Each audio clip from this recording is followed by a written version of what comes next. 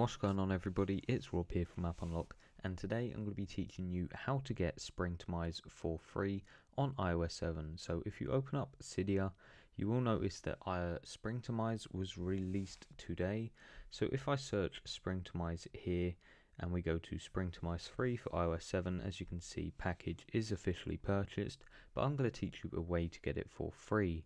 So what you're going to want to do is you want to go to Managed Sources, Edit Add, and then you want to type in cydia.myrepo.com/nuke11 proof, and then you want to click Add Source just like so, and you want to install the source just like this.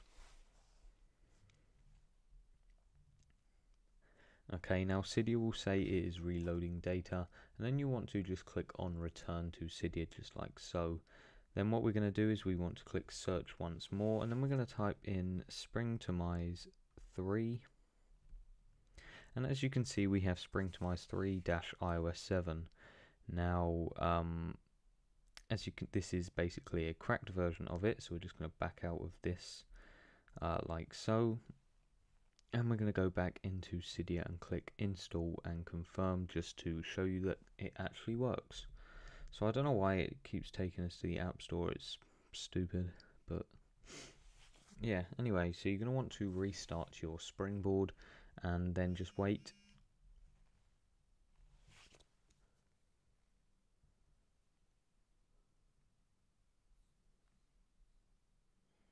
Right, as you can see, my phone is back. And if we scroll across, we now have Springtomize right here. Now we can open it up and we can do what we want. So we can change the animations, the dock, and all stuff like that. So credit does go to Nuke11 Proof for creating this repo space.